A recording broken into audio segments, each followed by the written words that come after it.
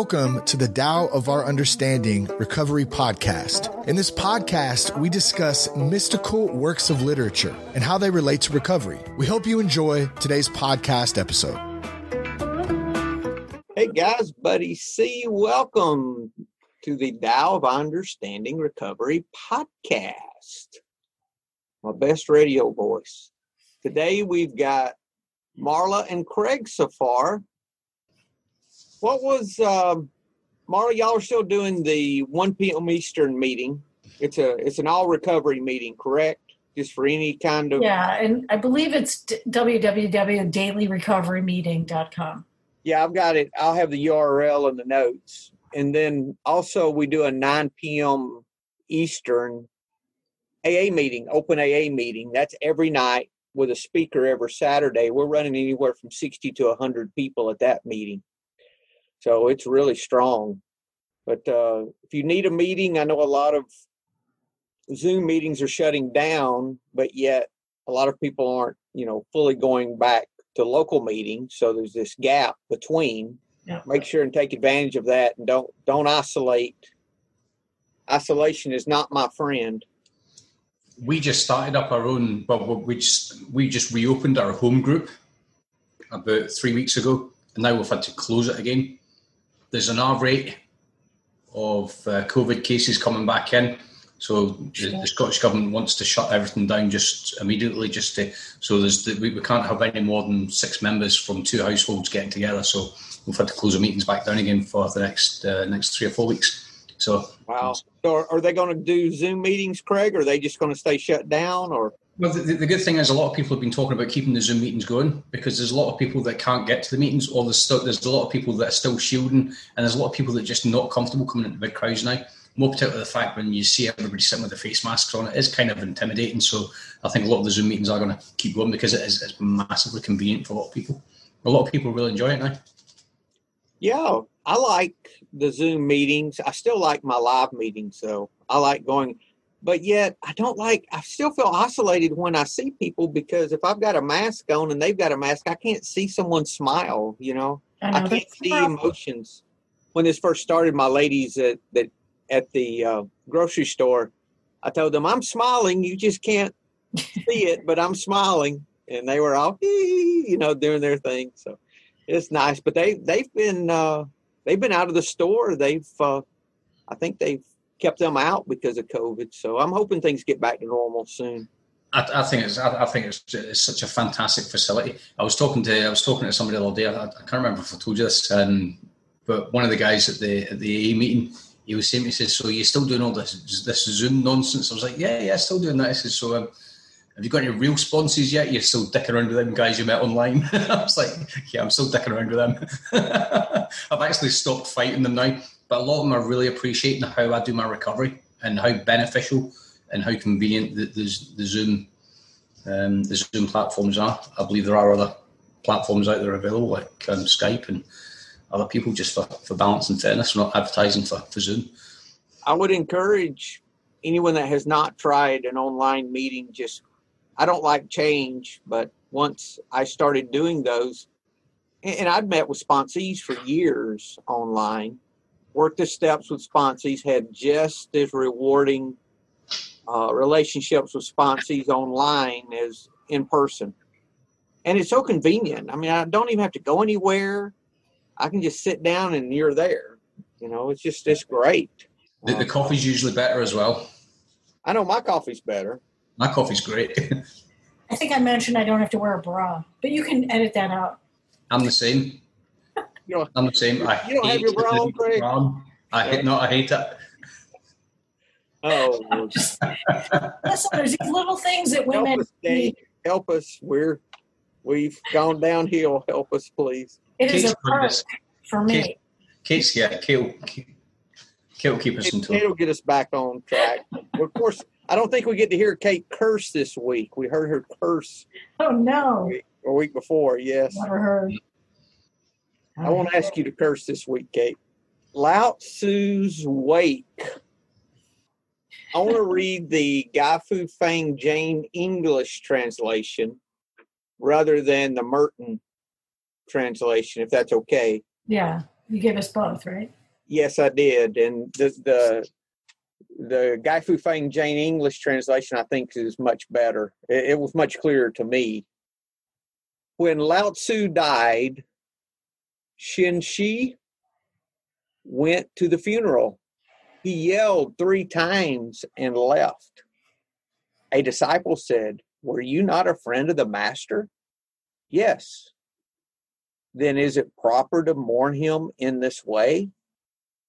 Xin Shi replied, "Yes, when I first arrived, I thought his spirit was really there. Now I know it wasn't. When I went in to mourn, the old people were wailing as though they had lost their son.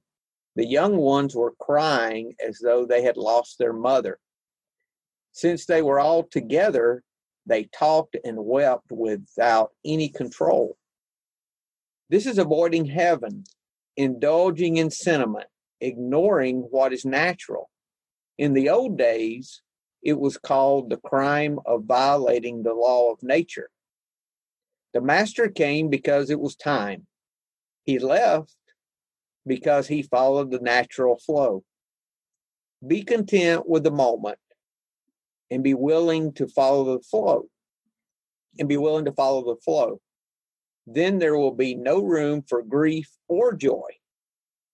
In the old days, this was called freedom from bondage. The wood is consumed, but the fire burns on, and we do not know when it will come to an end." Now, your question, Marla, was, hold on. In that one little section of it, maybe we should go section by section. That's cool. Yeah, that was the first section, though. It's talking about, he yelled 3 times and then left. Like he mourned a little. A little, and then he left, and his friends are like, "Well, don't you feel bad? This guy died?" Yeah. Aren't you going to do like all these other people and just wail and cry and carry on? And his response to that was, no.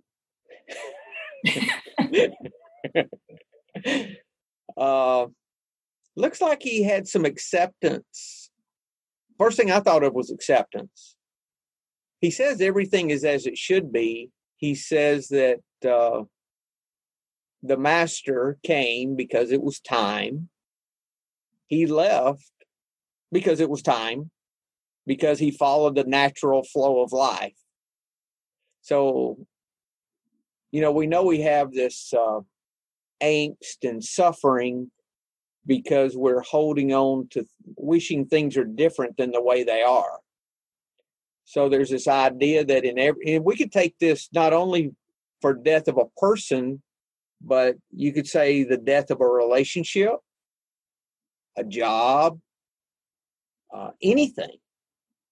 How about your favorite car that you've got to get a new car?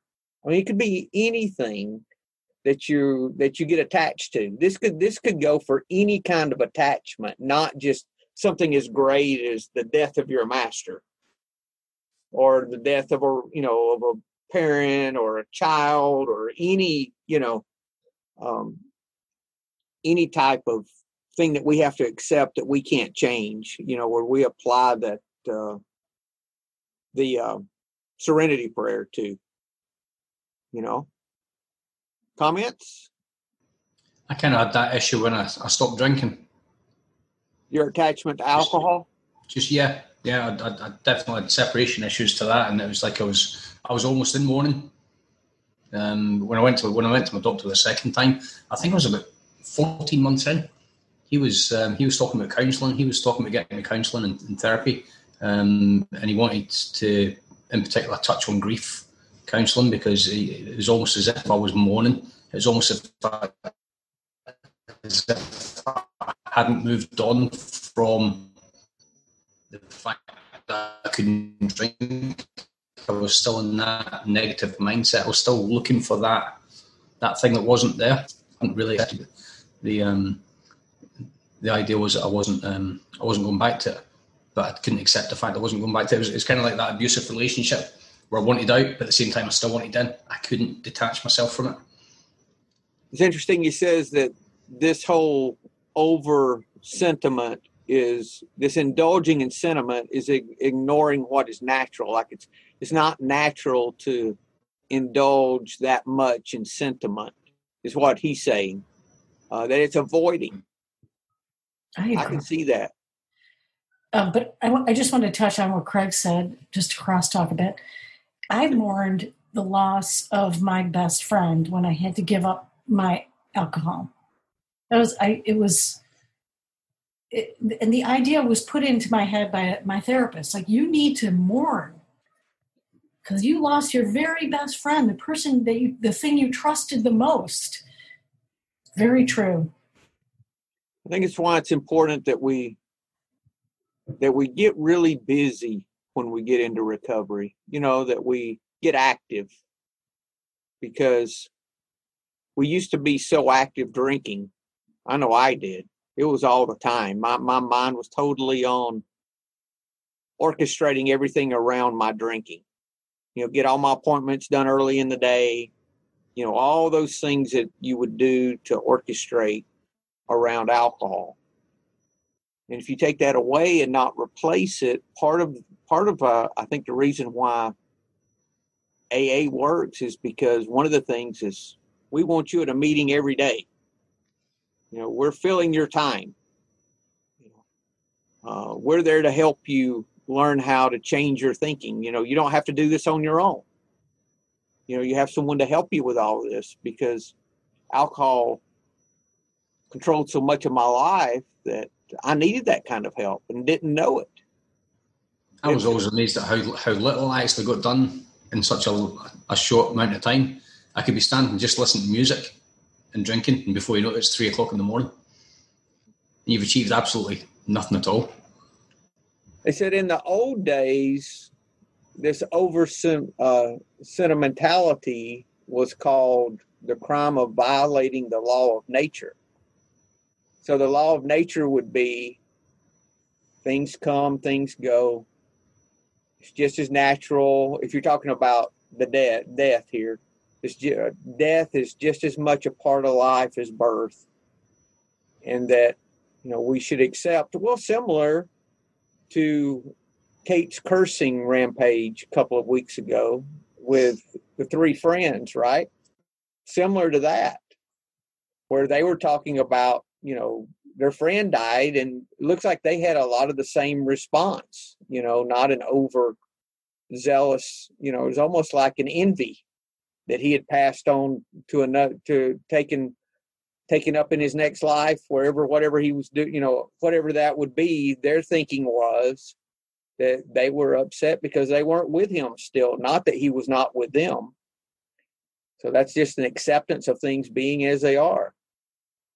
This reminded Marvin. I mean, in Eastern society, death is even now. Death is seen as something acceptable that happens. That's supposed to happen in your life, and so it's much more acceptable. Still, I wonder why we have such a fixation on our non-acceptance of death. It's fear. It's got to be fear of losing our loved ones, fear of losing our lives. I mean, if we really believe, these folks that I used to go to church with, if they really believed what they heard and said they believed, they would be happy someone died, because if they were going to a better place, all those things. So I never did add up to me why everyone was so upset when, if it's so much better, go there. What's the problem? Yeah, go. I hate to be so, blunt about it, but I think that we tiptoe around death, and we just never really learn to deal with death. As Americans, I don't think we deal with it at all. We hate aging. Sorry. Go ahead. I think for me, a lot of this is, I fear the changes that come with it. Mm-hmm. it's going to change my life if someone important to me dies, whether or not they're going somewhere great to where this fire is burning elsewhere,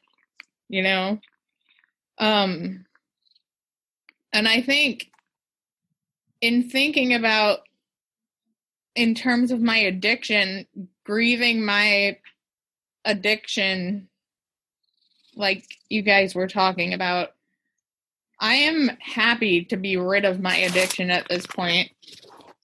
But sometimes if I'm feeling like insecure or weak, I want to go back to my old ways. I want to regress and go back to how things were in the past. And I think that's fear of change also.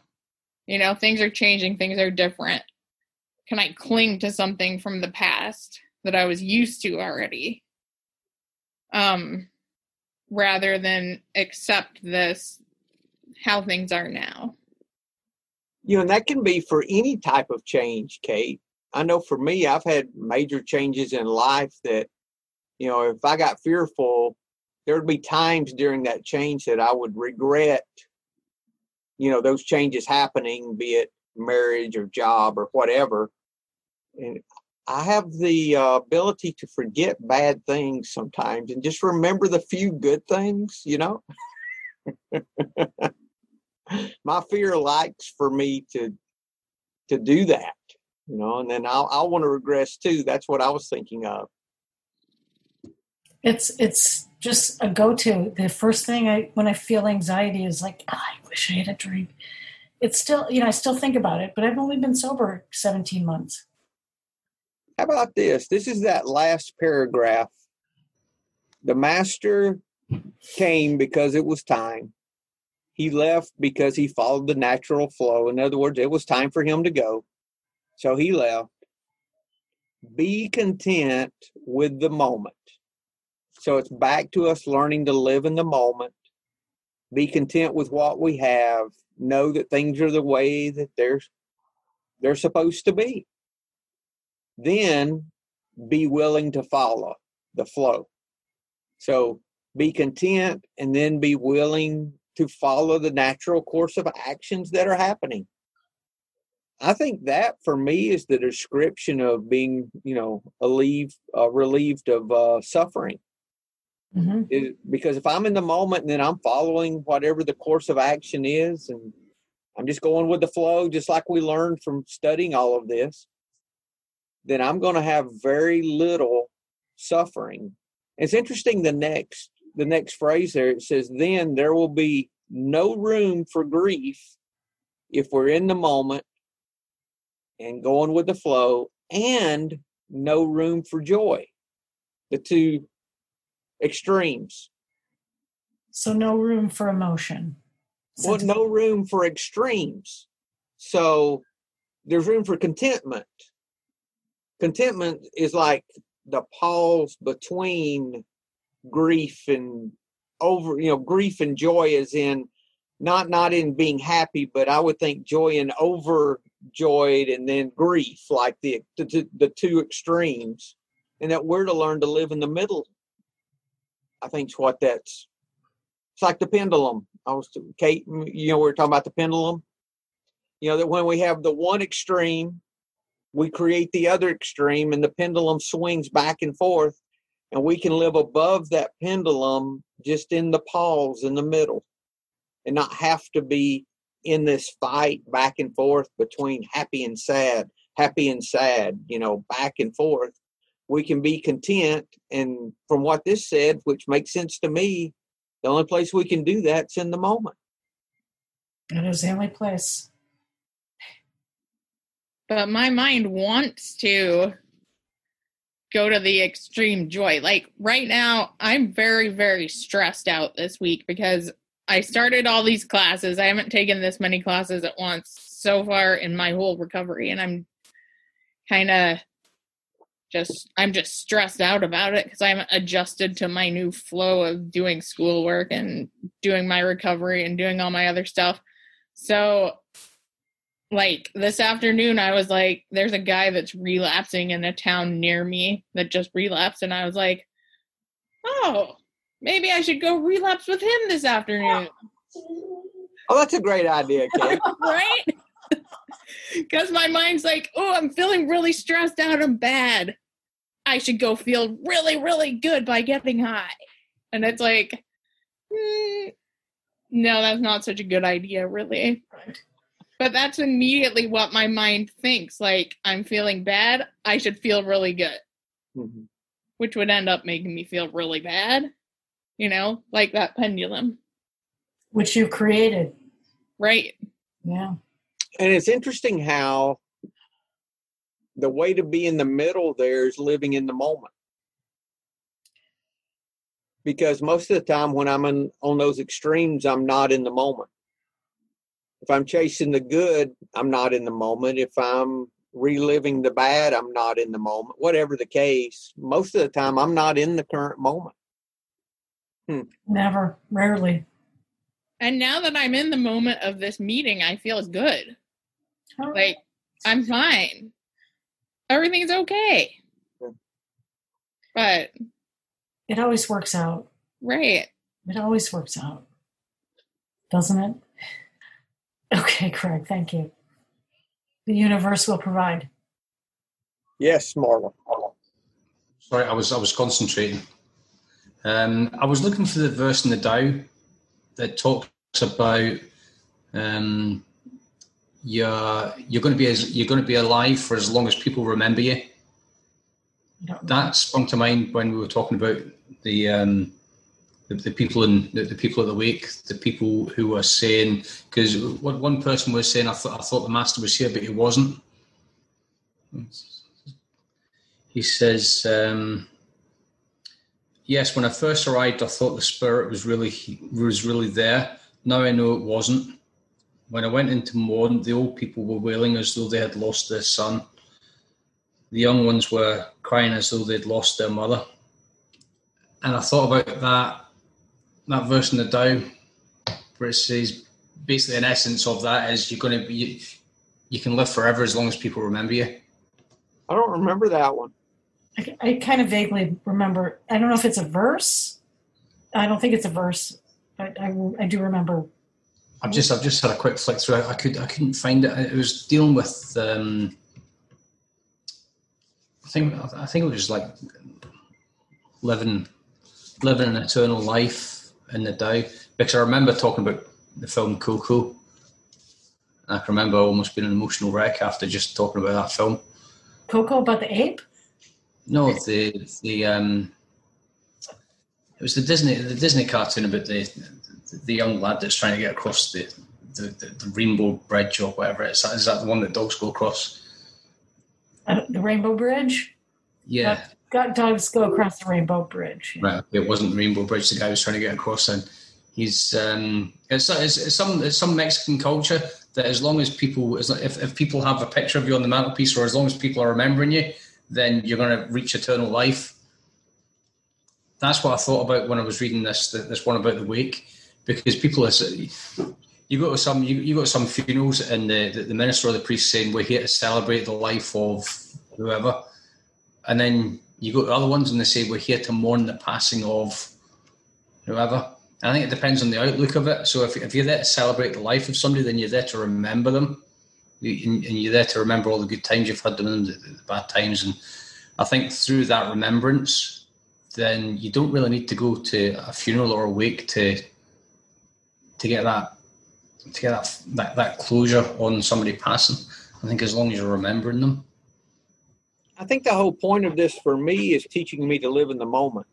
And that I won't attach myself to dead things if I'm living in the moment. Because that's what happens, the dead is brittle and dry. There's no life there. No matter how much we cry, no matter how much we want it to come back to life, it's dead. It's dead. It's kind of funny. The dog died when my daughter was real little. She was like 5. Buster was the dog's name. So she came home, cute little 5-year-old. I said, Sarah, Buster died. And she teared up. She said, so I can't play with Buster anymore? I said, nope, he's dead.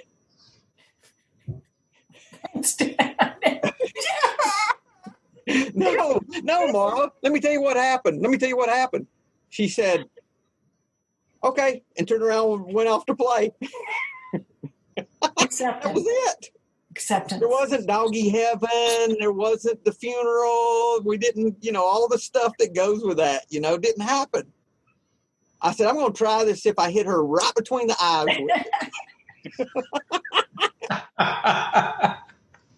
If I won't have to fool with all that, because I didn't have good motives with. I just didn't want to have to fool with all that afternoon and do all the doggy heaven stuff.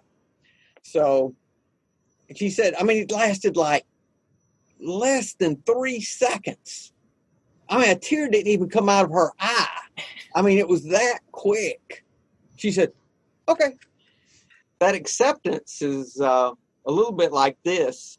If we just deal with it, there's no life in the death that's there. The sooner we can move on and process it, the sooner we can move on to the next thing that's coming, and not have to suffer as much.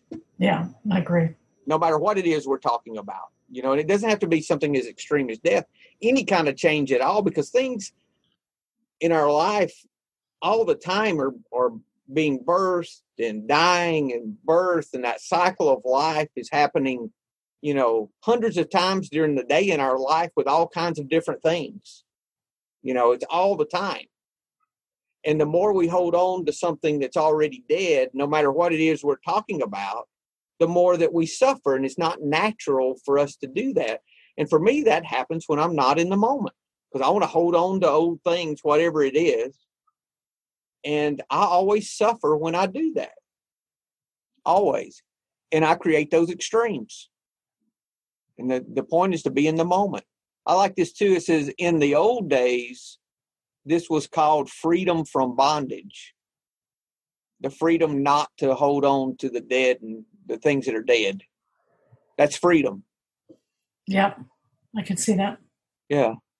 The wood is consumed, but the fire burns on. And we do not know when it will come to an end. So that the wood of that, whatever person, their life, or the situation is consumed, and then it moves on to something else. In other words, things are always, dying and being born. That cycle's happening all the time. And we just have to learn not to be attached to that and live in the moment and go with the flow. Just have to learn how to do that. What that equates to me is learning to just be available, opening my heart, like Michael Singer talked about in Untethered Soul. He used that phrase a lot about opening his heart to everything, like not being closed off. Mm-hmm. And, not thinking he had it figured out, and just open his heart like a way that he can send love to things and not automatically see things with a block, and have your little hula hoop and keep everything else out, kind of thing. His attitude was the opposite, that he opens his heart to people. He tries to be kind and, follow that flow. And for me, it's being responsive in more moments of the day rather than hesitant in more moments of the day. Mm-hmm. Responsive. Yeah. Responding to when we see God doing something or see love in action or a way that we can love, we do it instead of holding back and being all consumed with ourselves and not being in the moment. If I'm not in the moment, there's no way I can do that. I can only open my heart in the moment. I can only love in the moment. I can't do that in the past or future. I can only do that right now. So much of the things that really satisfy me are in the moment. Everything's in the moment, actually. There's nothing future and past that really does that. Yeah. It doesn't matter. None of it, your past doesn't matter. You don't know what's going to happen in the future, so why even consider? I get a little bit out of planning for the future, but that's a small amount of time, though. That's just a very little amount of time versus every moment of the day, because used to, I was never in the moment. I was always planning for something future or regretting something from the past. I was never where I am. I was never in the moment. I was never available. Never. It's been a retraining of the brain not to dwell in regrets in the past. I had to say to myself, that was then, we're here now. And that's sort of one of the mantras I have to say to myself when I go backwards and think about other regrets I have in my past. Mm-hmm. They don't matter anymore. It's not helping me live in the moment, to live in my past or my regrets. It's not helpful. One of the first mantras that I learned was, and I know I'm butchering the pronunciation, but it's a Hebrew word for what Moses said when he saw the burning bush. He said, "I'm here." And it's the word Hanini. And so I used that as a mantra for a while, that in my meditation, that I am here. I am here. And just that learning to be in the moment in my meditation, because, that's where I started learning that, Kate. You was talking about your thoughts. Meditate. That's what meditations help me with, is those thoughts I have during meditation was the first time that I realized that most of these thoughts I have are just thoughts. I don't have to act on them, no matter how good or bad they are. They're just thoughts. And 98% of those are recurring thoughts that you have. They're not even have anything to do with what's going on at all. And they're always false and not real. Yeah. So that reminded me when you were talking about those thoughts of going and use are no different than, any other thought, and most of which we don't even need to act on. They don't have more merit or less, or, they don't have more control over us, even though we might think they do, It's like the dreams, if you have a drinking dream, it's like people talk, I said, it's just a dream. Most of how many times has anything in my dreams been real? They've never been real. So why is my drinking dream real, or my using dream? Why would that be real either? We feel so guilty about those. Yeah. It's just the way the brain works. I've had some crazy dreams in there. None of them were real either. Even if I wanted them to be real, they weren't real. Or the ones that I, didn't want to be real, they weren't real. They weren't any more real either. So it's just thoughts. Getting that separation from our thoughts, I think, is a big gift that we start learning through meditation and through sobriety. Anything else, guys? What else do y'all have with this? I found a verse in the Tao about attachment.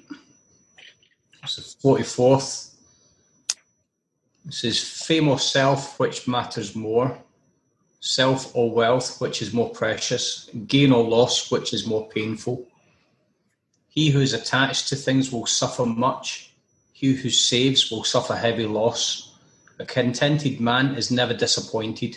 He who knows when to stop does not find himself in trouble. He will stay forever safe. That's not the verse I was looking for, but I found that and I thought just was talking about being attached to things and just learning to let go of things and realising that it's not the material things that are as important as it is the connections that we make and the love that we have in lives. Or the emotional attachments too, Craig, because my worst attachments are not physical, they're emotional, emotional attachments to people and expecting people to behave a particular way and they don't. I get more angst out of that than anything that's has to do with anything monetary. Yeah, that's good. Is that a control thing? Yeah. Well, I'm sure it is. Mm-hmm. Not living in the moment too. Yeah. Wanting things to be different than they are, staying the same, and me not wanting things to change. I can go and sit in a restaurant one time and come back and want to sit in the same place I sat at before. Are you like that, Marla? Everybody like that? why we get like go to a place for a familiarity, even if we've only been there once. Okay, that's my spot, Yeah. I mean, that's crazy, but that's just human nature, I guess. But because we feel secure because we've been there before, I don't know. I don't know what it is that's behind all of that, but as a yoga teacher and a student, when you go into a studio, you go to your spot. Right. And God forbid somebody takes your spot.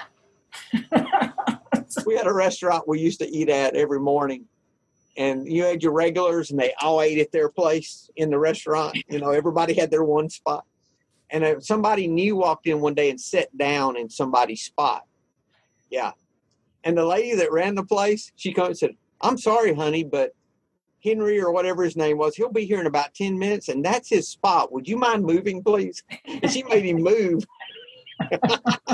so he would have his spot. But but that idea of not being, I think that flexibility with accepting change is so important. I think that's one of the major in recovery one of the major things I've learned is to be okay with change. To not be so set in my ways about everything. And I think that open-mindedness we start learning of not figuring everything out, of being okay with not knowing, goes a long way toward that. I hope you're right. Just think about how your attitude, Marla, over the last 2 years has had to change toward everything. More change than probably you've had in how many years? 10. Yeah.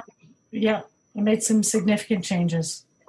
And just getting that attitude that, hey, I'm learning to live in the moment. I'm not creating extremes. I'm learning how to be available and respond instead of react, and open my heart and just see where this thing goes. That's freedom from bondage. The bondage was having to control everything to try to keep it the way it was, no matter if it was good or bad. Yeah. Just trying to keep it the same. That's the bondage. And it's freedom from us. Yeah. I'm sure we can all see that in our lives, where we were attached to not changing. And I can be there in just a moment, Marla. I mean, I can be there like super quick. I was thinking that too. I've spent a long time living with somebody that I'm just profoundly lonely with. And I just did because I was afraid to change anything. Mm-hmm. It took some time.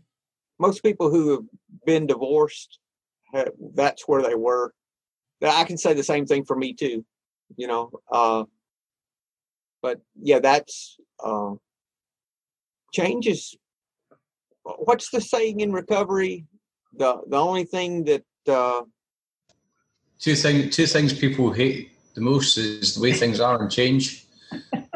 Yeah, and there's one thing that will never change, and that is that things will change, or something to that effect. The only constant is change. The only constant is change. Thank you. That's like the Buddhist. That was one of the quotes from the Tao as well. Yeah. The only constant thing in the Tao is that things are going to change. Yeah.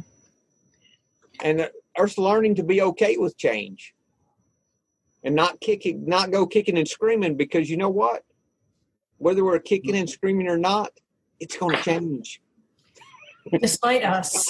Yeah. Despite us. We can't stop it from changing. It's going to change. I still like to throw my toys out the pram now and again as well, just because I'm not happy with the way things have changed. You're a guy. I don't think that's just guys, though, Marla. We left our own devices. None of us like change, I don't think. None of us like change. That's very true. Man or woman. Oh. That's true. Anything else, guys? Are y'all good? Yeah, it was a good session. Sorry I missed last week. Quiet today, dear. You okay? I'm okay. I'm just kind of stressed, but I'm doing better. It's a good stress. You're learning. You're going on a learning journey, right? You're studying for something. So. Yeah. If it gets too much, drop a class. Yeah. Or if you've got homework to do, bring it to the meeting. We'll do your homework with you. No, second thought. That was a nervous laugh. That was I'm not going back to school. I don't think you trust us with her homework, Craig. No, I don't want to go back to school at this moment in time.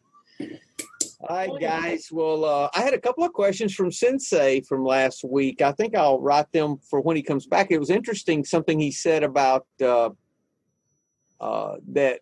on the mat, that, you know, how we talk about acting our way into right thinking, that same thing happens for them on the mat, that they do the act of meditation first and then their thinking changes after the fact. Yep.